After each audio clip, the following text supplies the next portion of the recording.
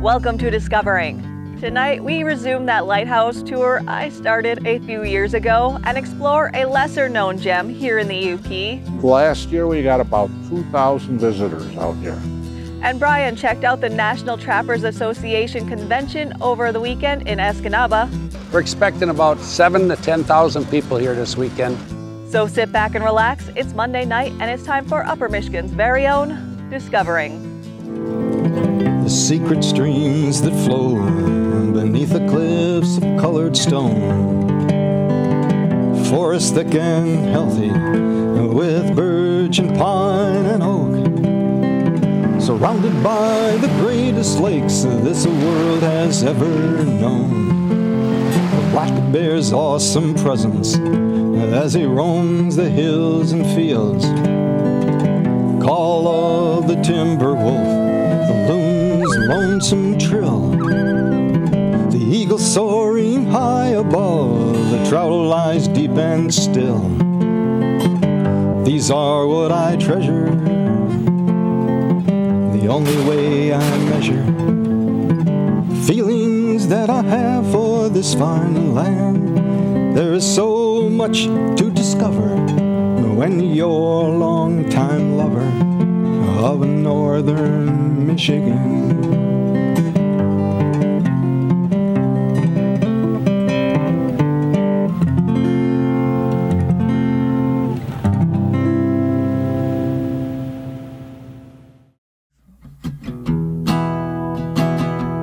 Remember that lighthouse tour I started back in 2019?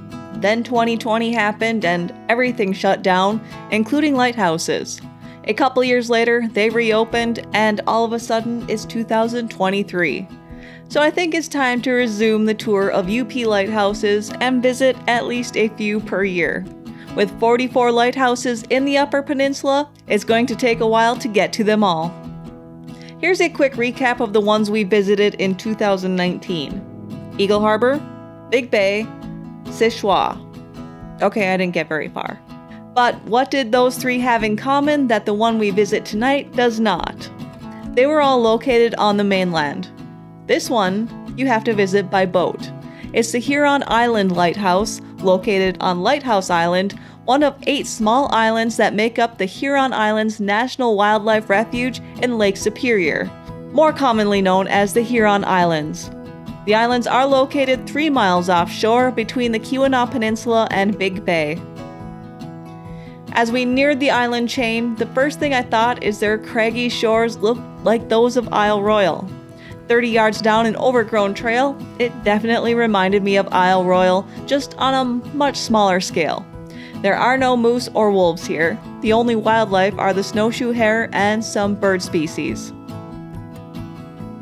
Lighthouse Island is the second largest island at 40 acres. The lighthouse that stands at the top, 154 feet above Lake Superior, is why I am here today with Bert Mason and Jeff Lohman from the Huron Island Lighthouse Preservation Association, also known as HILPA.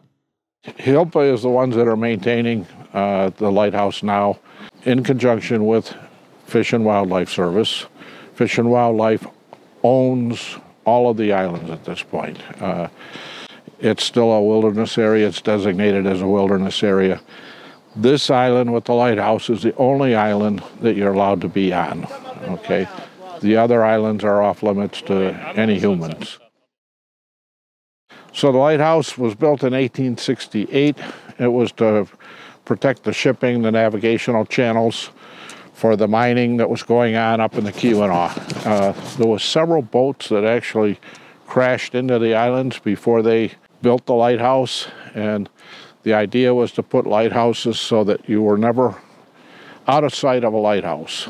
The Huron Islands have a colorful, oftentimes morbid and violent history. So the name Huron Islands come because the Hurons were fleeing, it's either the French or the British, white people with lots of guns. And so they come into this area, and the Anishinaabe, my ancestors, said, go out to these islands, hide there, you'll be safe. And so this is where the Huron Indians hid as they were being sought after by a formidable military force. This rocky archipelago was a dangerous location for sailors, and the wreckage from a few ships lay at the bottom of this cold, clear water. But the next island is called Cattle Island, and the reason it's called that is a ship wrecked there with cattle on it, and all the cattle ended up on the island. As the story goes, the people were rescued, but the cattle were left on the island. Even after the lighthouse was built, in April 1909, the George Nestor, a schooner, was caught in gale force winds just off Lighthouse Island. The ship smashed against the island and the entire crew perished.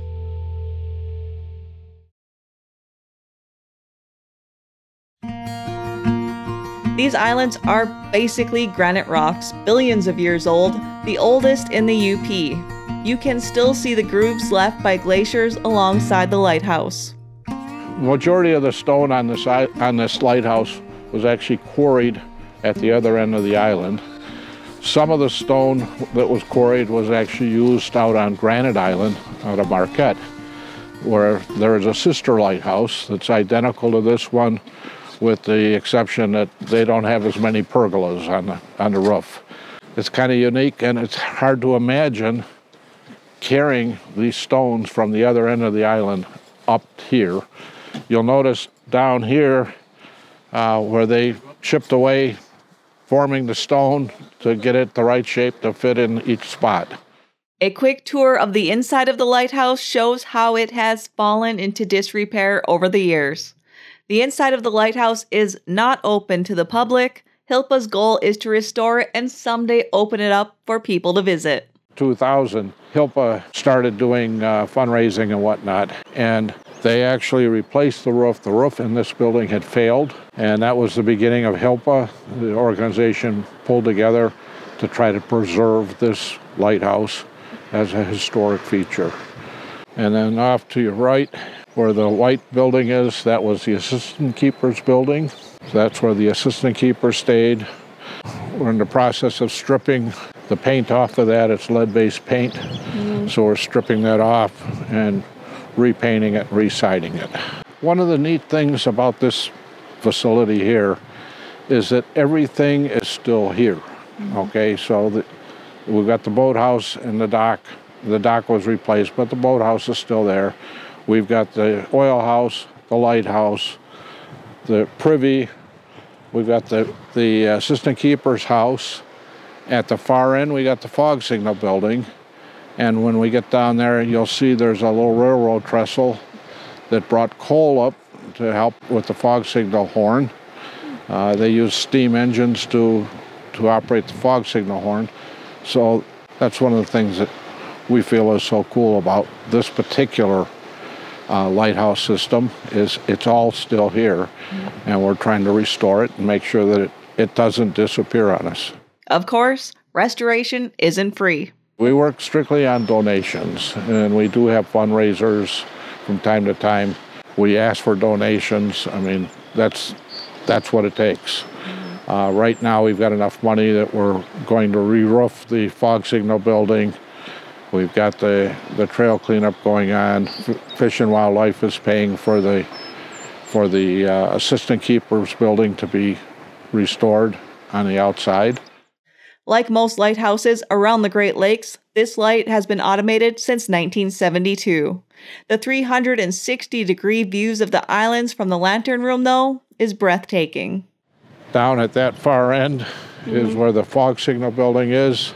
You can't see it from the lighthouse, but every day the keeper would have to go down and fill up the kerosene in the fog signal to operate it.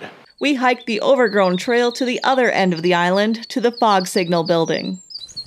Something about the juxtaposition of wilderness and the relics of human use, concrete stairs and telephone poles, that makes me love this landscape even more. So the poles that you see standing up in different spots was for their telephone. They ran a telephone line down to the boat launch or the boat dock, and they ran another telephone line out to the fog signal building. And you'll see those. The other thing that you'll see along the trail are little square blocks with a groove in it, and that was put in place so they could pump the kerosene up the lighthouse, up to the oil house. So they had a plumbing system for kerosene to get it up. The water they took out of the lake. What the island lacks in wildlife, it makes up for in lichen. According to people at the tribal DNR, this face is covered with lichen, and that lichen, if you put it in ammonia, will turn purple, and that's how they made their purple dye. I won't tell you where they got the ammonia from.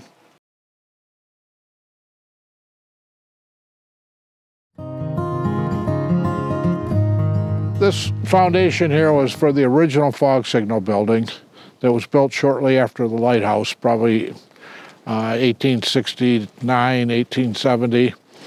But they built that, and 2 years later, the ice from the lake came up and removed that fog signal building. So they built the new one back here, 1890s, and this is the one that we're restoring. The other one is too far gone.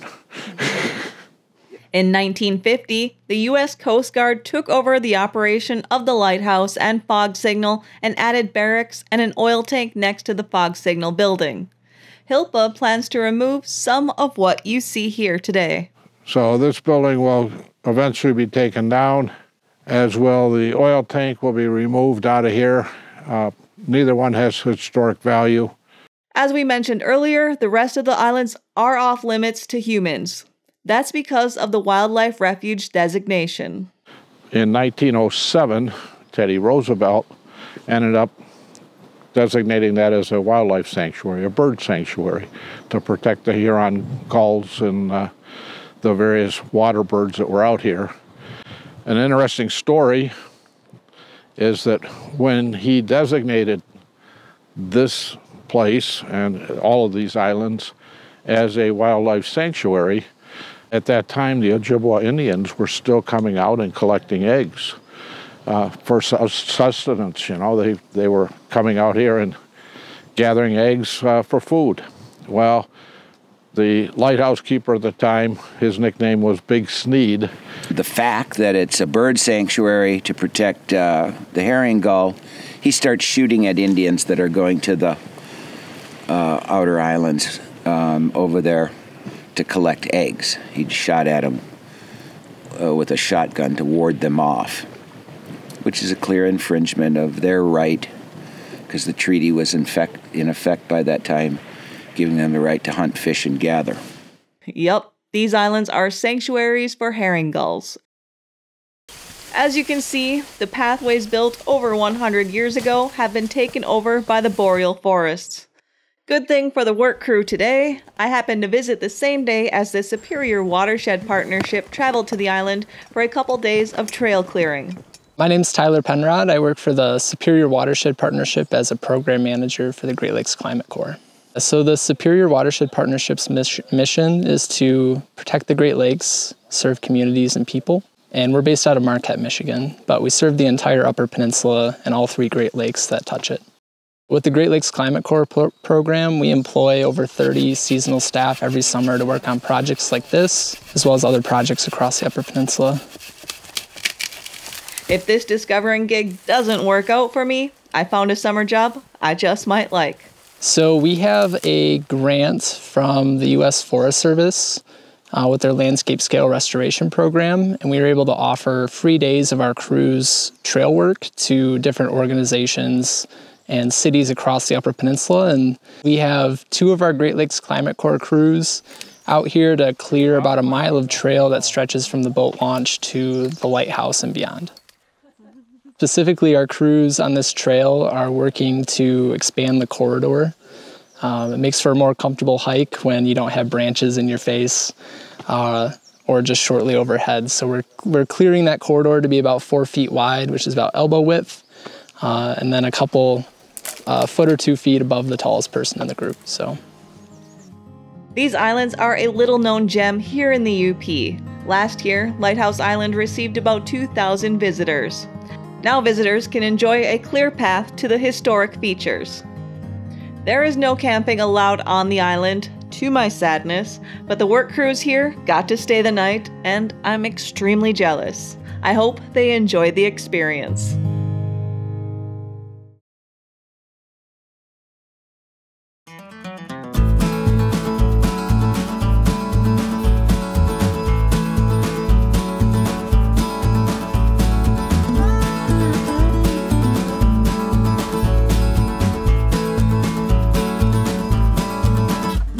The annual National Trappers Association convention was once again back in the Upper Peninsula. I stopped in at the UP State Fairgrounds in Escanaba to check it out. This is the 2023 National Convention in Escanaba, Michigan. This is the third time we've hosted the Nationals, and with all indications we're going to break the record that we set in 2014 and 18. We're expecting about 7,000 to 10,000 people here this weekend. It's a 3-day show, Thursday, Friday, Saturday. And like you and I were talking, Brian, there's something for everybody here. It is an all-around outdoor show.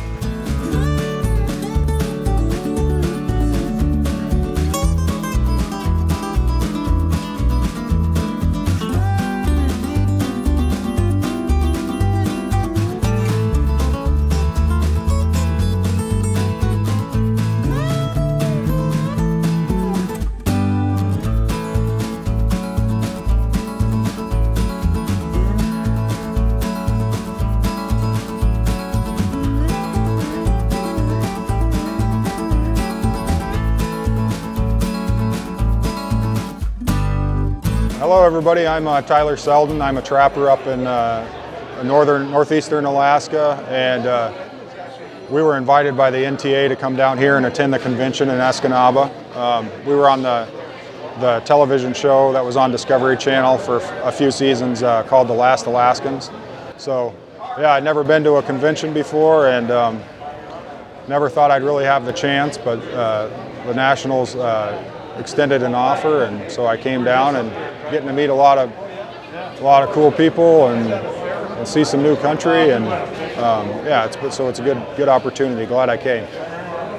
We did the first 2 seasons of The Last Alaskans, and we were reluctant to do it originally, but they explained they wanted to get away from the reality format, and they wanted to do like a documentary style.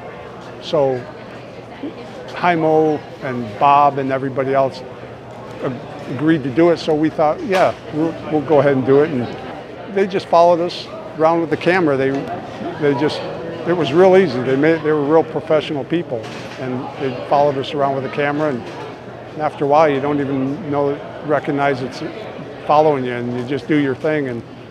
And they were pretty accurate on how they did the show, and we were happy with how it turned out, and we were happy when we were done, but we enjoyed ourselves while we were doing it. And we're just doing our own thing now. We're back to our normal life, doing our own thing, without cameras.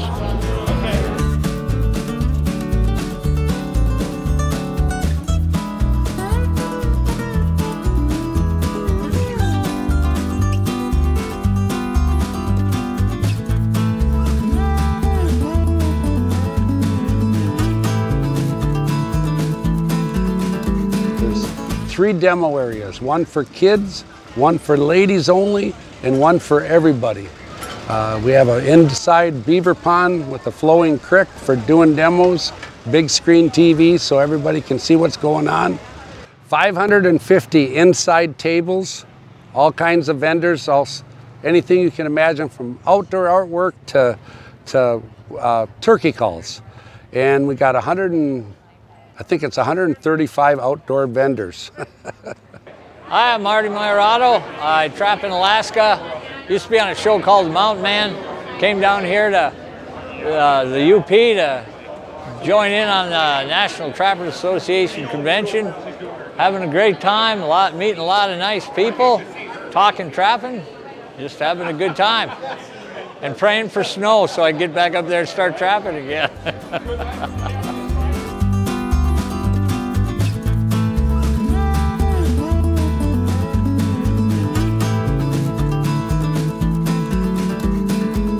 It's a heck of a show. If you didn't make it down here, you missed something great.